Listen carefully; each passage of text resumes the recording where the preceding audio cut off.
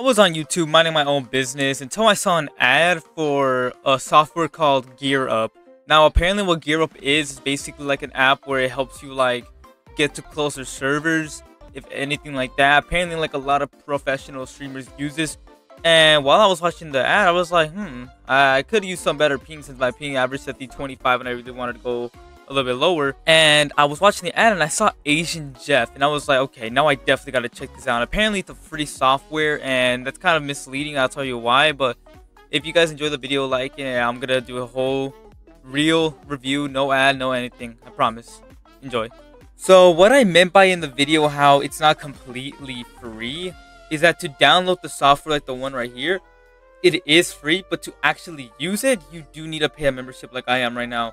I bought it 5 days ago. I actually haven't got to use it yet because I was in the middle of I was pretty busy earlier like the past 5 days, so I haven't had time to use it, but now I can finally use it for the video.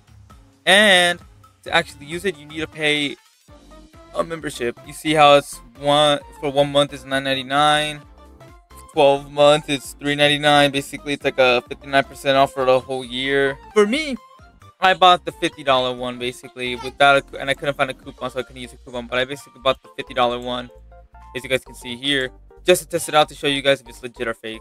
So this is my ping normally, like with it off. I don't have it on right now. This is just normal. It's not the best, but it's also not the worst. It's something that I won't complain about. Like I'm not gonna complain about like those pro streamers that like average like 10 ping and they complain or like shout. Like 20 ping for me is enough for me, at least. As you see, now that I'm in the battle bus, I'm actually averaging pretty good ping right now. I'm not averaging like the worst or the best. Earlier, like in the pre-game lobby, it was actually like 10 ping because, you know, when you're in a pre-lobby, you don't get as much ping as you do as when you get into a real game.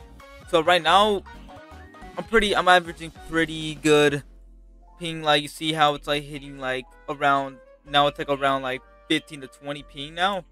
That's kind of how much I average in a game. Now I'm gonna try it with the gear booster on. Now here's the gear up. Basically like all the settings you can do. You can play like as much games. I think you can like boost up to like 1,000+ games at a time, because you can actually boost more than one game at a time, I think. I mean, I don't know why you would do that, but like I said, you just have to click on boost on Fortnite and then click on, I think, and click on like the activation button and it'll load you into the game. Okay, now we're gonna check my ping right now. And as you can see, it's kind of the same. It's 21 now. It's one higher. It changes every time. It's normal. Sometimes I've seen it go up to like 40 and I still like, you know, it still shows like the same performance. So you shouldn't really worry about that, but I'm just showing you just in case.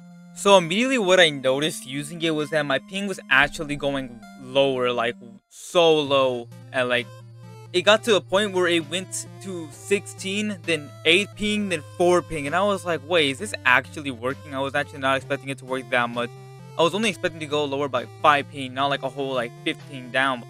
But that was short-lived until I actually got into a real game and I started averaging back to like what I used to be. Maybe this wasn't like meant for me. Maybe I wasn't close enough to the servers for it to actually work functionally. Because from the ad, apparently it's supposed to like help me like lower my ping if we're already in lower ping already. By the way, like I said in the beginning of the video, this wasn't an ad. I just wanted to see if it actually worked. And for me, it did work for a little bit, but then it just like suddenly stopped working. I guess it just went back to like how it normally was for me. Maybe it's meant for your game to feel way better instead of your ping getting lowered. For me, I didn't really feel a difference, so I think, me personally, I thought I kind of wasted $50 for no reason, but maybe it just depends on where you live also.